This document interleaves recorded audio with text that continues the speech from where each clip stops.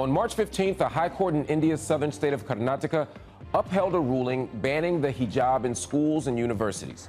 Since the ban was first introduced, far-right mobs have reportedly been heckling young women wearing hijabs on their way to school. And now the gates to those schools and colleges have been shut to them, leaving the women vulnerable to violence. This decision is just the latest in a slew of laws and policies that discriminate against Indian Muslims and other minorities in the country. So can India still claim to be the world's largest democracy when minorities continue to be stripped of their human rights and face increasing attacks from Hindu supremacist mobs? That's our conversation this week on UpFront.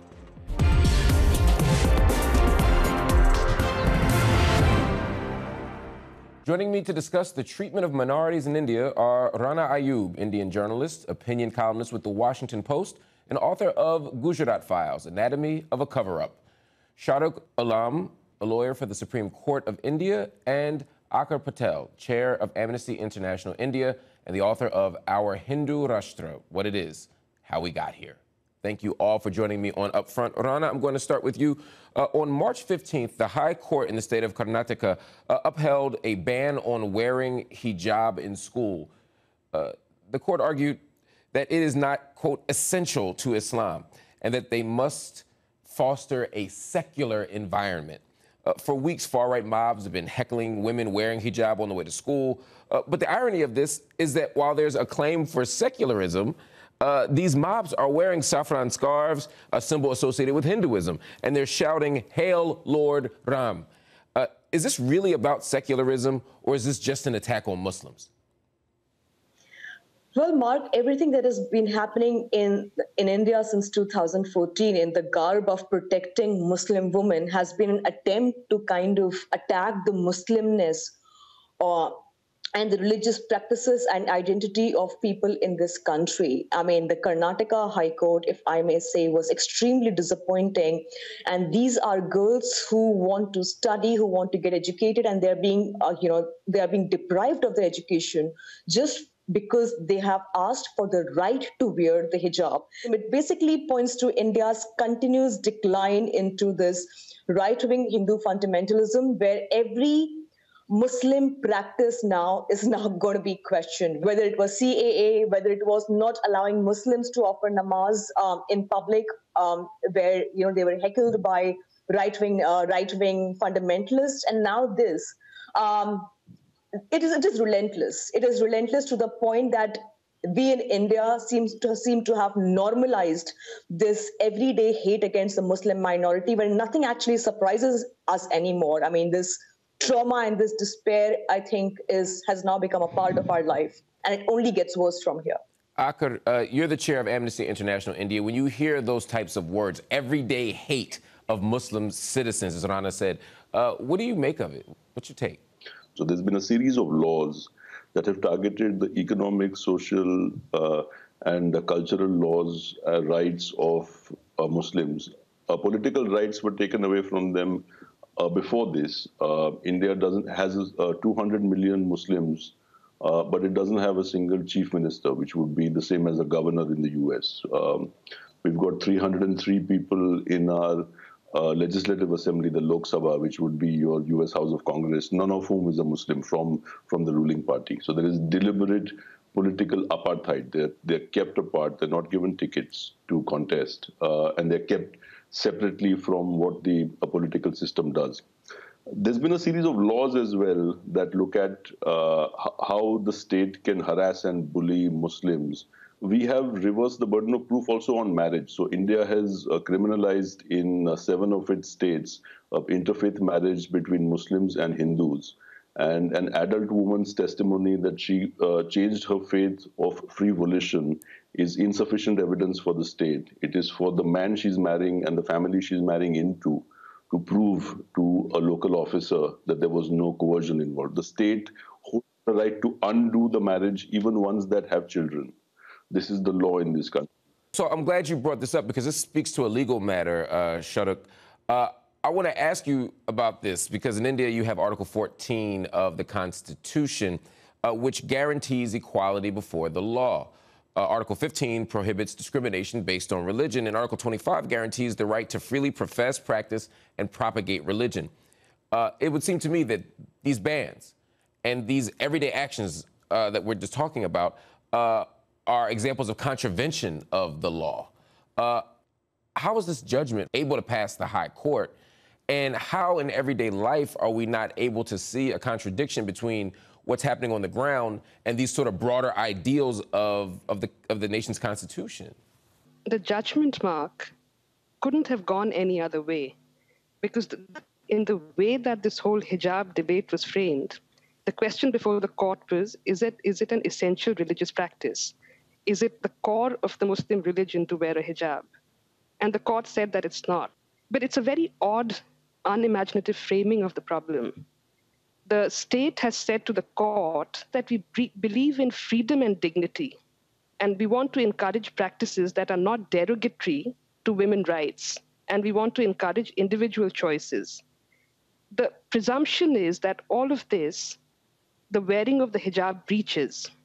But the court never examined any of it. The court did not go into the matter of whether girls wear hijab by individual choice or not. The court didn't examine whether the wearing of the hijab or not wearing of the hijab breaches freedom and dignity. The court just endorsed that point of view. And without any kind of examination, the court has held that to wear a hijab is a violation of freedom and dignity. So we will not have Indian citizens seen in public like that. And what the court therefore does is to give to the public, give to the Indian public, an idea of who a good citizen is and an idea of who an aberration is. And therefore you have cases across India where people are snatching hijabs from young girls and young women. And they think that this is a form of correction that they're indulging in because they have the court's endorsement. So to my mind, the primary thing that this judgment has done is to constitute an idea of a good Indian citizen. I want to push on this because, again, it speaks to the treatment of Muslims in the country. Rana, this year marks the 20th anniversary of the Gujarat massacre, the anti-Muslim pogrom that happened during Prime Minister Modi's tenure as Chief Minister of Gujarat. Years later, we're now seeing Hindu nationalists calling for a genocide and an ethnic cleansing of Muslims, and complete silence is coming from the government. What has happened over the last 20 years that's allowed this kind of anti-Muslim hate to spread? And where does Hindu supremacist ideology fit into all of this conversation? Well, Mark, Narendra Modi has been the poster boy of Hindu nationalism. In fact, he has been sold as this Hindu leader who will bring back the reign of Hindu supremacy. Let us not for a moment believe that Indians who are voting for Narendra Modi are voting for development or voting for constitutional or fundamental rights. Let us not even for a minute believe that the entire proceeding that was going in Karnataka High Court and all that is taking place, this is nothing to do with the constitutional or the fundamental right of a Muslim woman. This is an attack on the Muslim identity, which has continued.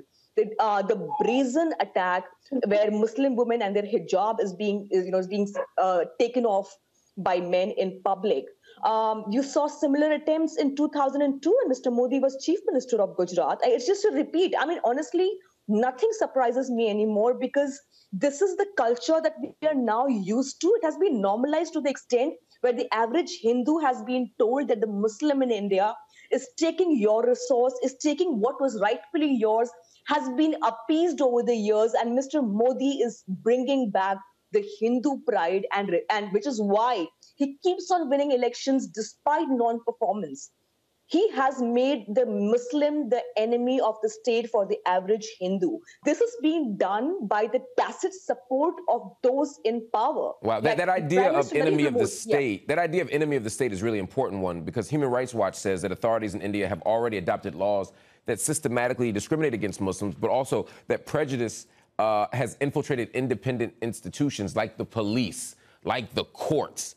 For example, after the 2020 Delhi riots where Hindu mobs massacred 53 people, mainly Muslims, an independent investigation discovered evidence during the riots showed that several policemen were beating injured Muslim men, 5 of them, lying on the street, forcing them to sing the Indian national anthem just to prove their patriotism. I mean, you're a lawyer. I got to ask you, first of all, beyond the absurdity of this actual incident, Does India still have an independent judiciary?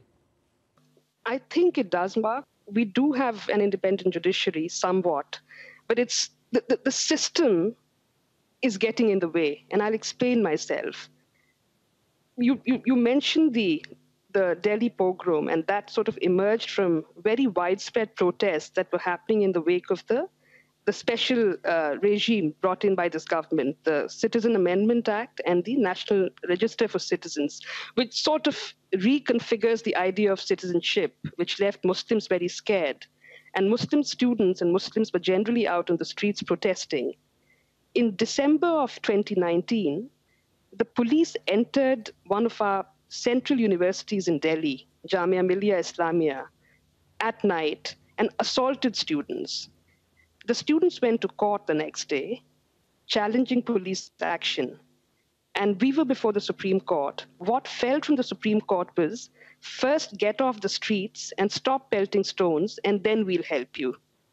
So this was an oral remark which had no basis in law. It had no basis in fact, because you can't say to students that I will protect you from disproportionate police action only if you stop protesting. But what it did was, it molded popular sentiment. When he said, stop pelting stones, there was a visual linkage made between Muslim protesters in Delhi, in Kashmir, in Palestine, everywhere. And that's when we started to hear about the global conspiracy. So what does it do? How does it again form the Muslim subject in India? The Muslim subject is seen as somebody who's just always agitated, who's very prone to violence, who's always conspiring, and who's always disloyal. And on top of that, just the fact that you're out on the streets, there's not even any allegation that you were armed, but just the fact that you were out on the streets, Muslim bare bodies are now being equated with lethal weapons. Aakar, the organization Genocide Watch has sounded the alarms, warning that a full-fledged genocide against Muslims could happen in India.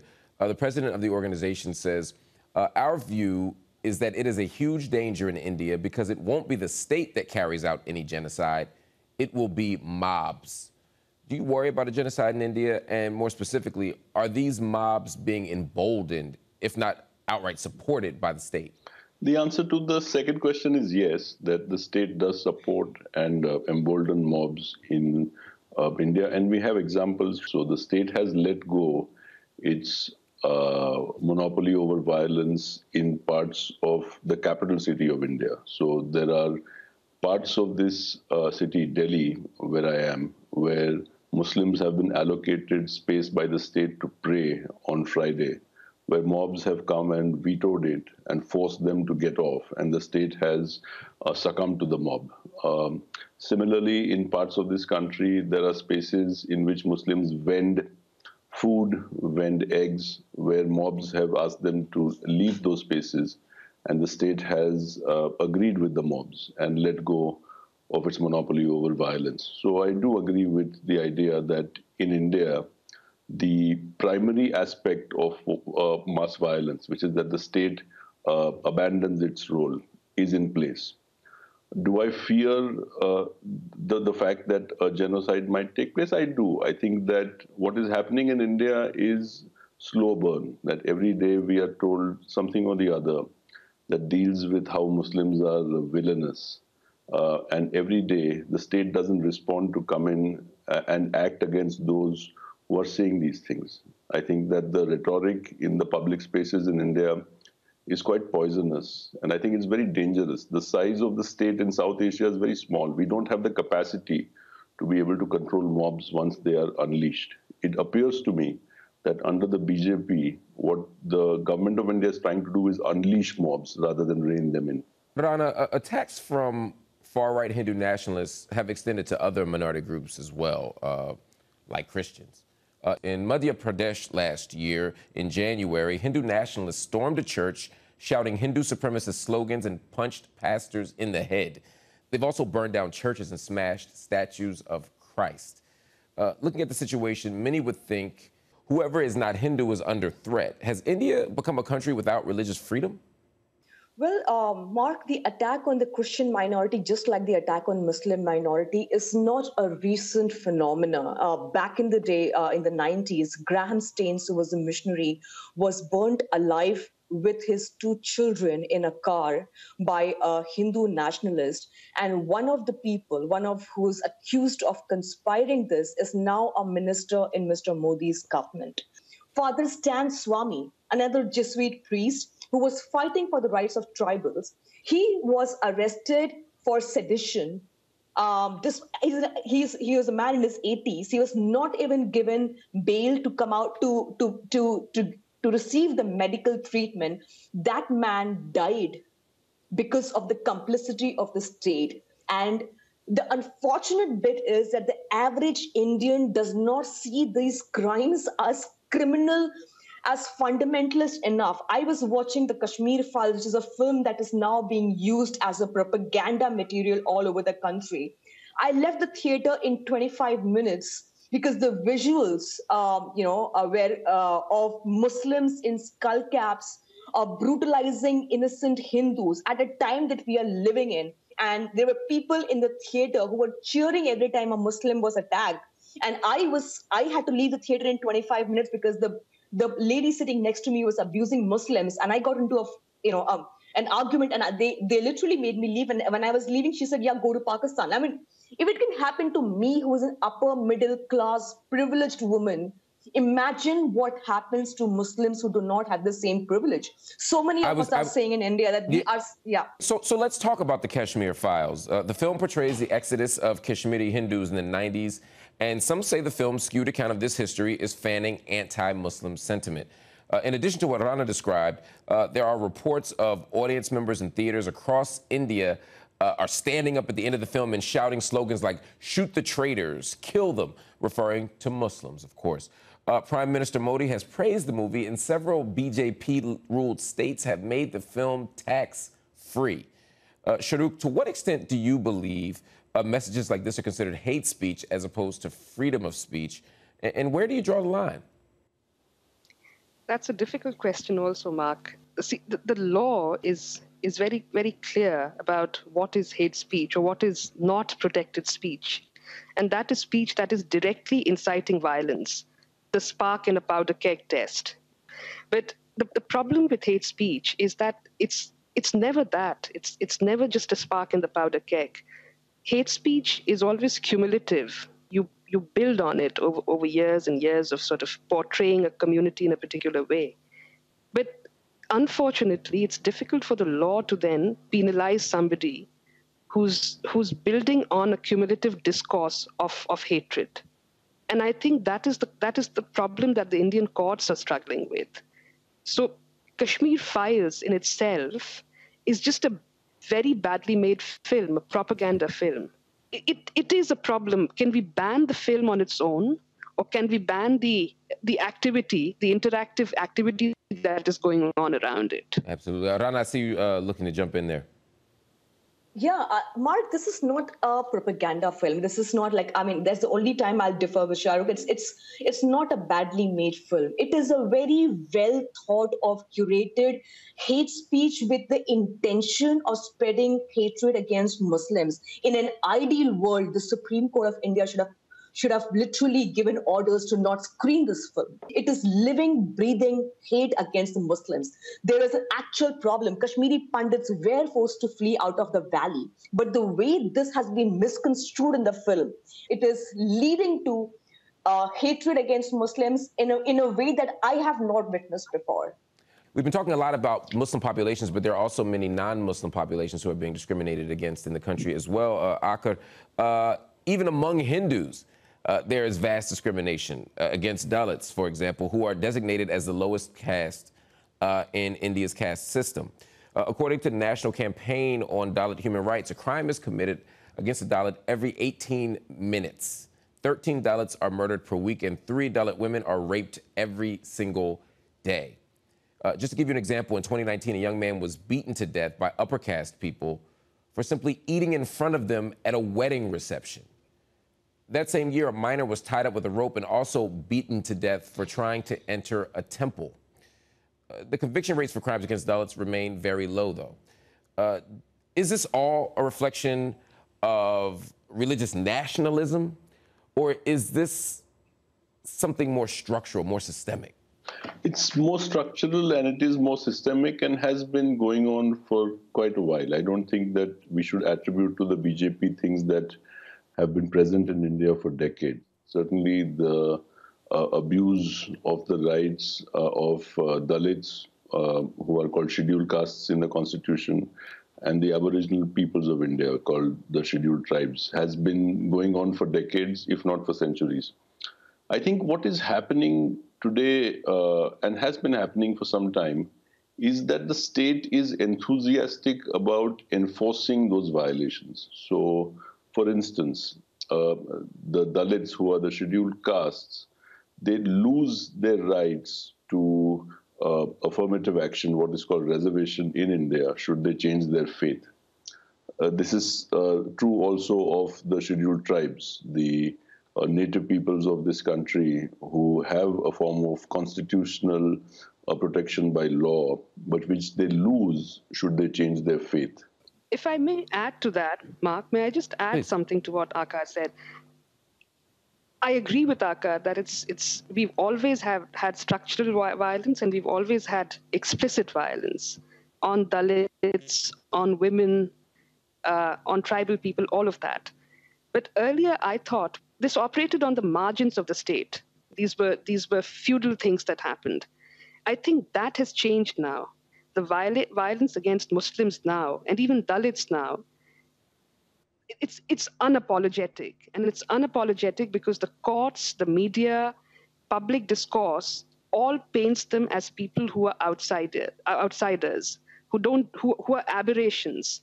So the state and the mobs take it upon themselves to correct those aberrations. So this violence, in fact, is seen to be in the service of the nation. You are constituting a better nation state by being violent against these communities, as opposed to earlier when it was seen to be outside the idea of a modern state. Rana, we've been talking about violence against minorities and a legal system that's allowing all of this to happen. If this stuff continues, what does that hold for the future? That's a good question, Mark. I wish I had an answer to this. As a Muslim myself, I feel like, as a privileged Muslim and an upper middle class Muslim, I must confess, the chances of my relatives and my family members of getting lynched on the streets for eating beef are much, much lesser than a lower middle class Muslim or a trader. What more do Indian Muslims need to see and hear to have faith in this country where apartheid and calls for genocide are becoming a part of our daily life? So I wish me and other Muslims in the country could see some hope or could see some semblance of hope. Unfortunately, people in this country, the majority, seem to be reveling in this hate that is being extended against Muslims. And it is happening, this hate is being emboldened due to the complicity of the well-meaning people in this country who are not speaking loud enough. I want to thank you all for joining me on UpFront. It's been an absolute pleasure to talk to you. In this episode, some of our guests implied that members of India's ruling Bharatiya Janata Party, the BJP, along with members of state governments and law enforcement, have been complicit in discrimination and even violence against minorities, either through direct action or lack of adequate response. We put these statements to senior members of the BJP, the Prime Minister's office, and the Ministry for Home Affairs, asking them for their perspective or a specific response. At the time of this recording, we have yet to receive any acknowledgement of our messages. Allies of the BJP point to statements made by Prime Minister Narendra Modi, such as the one in 2019 made to members of parliament. He said, "We have to move shoulder to shoulder without discriminating on the basis of caste, sect, and religion." Following the Delhi riots in February 2020, which left 53 people dead, 40 of them Muslims, Modi tweeted, "Peace and harmony are central to our ethos. I appeal to my sisters and brothers of Delhi to maintain peace and brotherhood at all times. It is important that there is calm and normalcy restored at the earliest." Should we hear back from India's government once this program has aired, we will be sure to post their response online. That's our show. Thank you for watching. UpFront, we'll be back next week.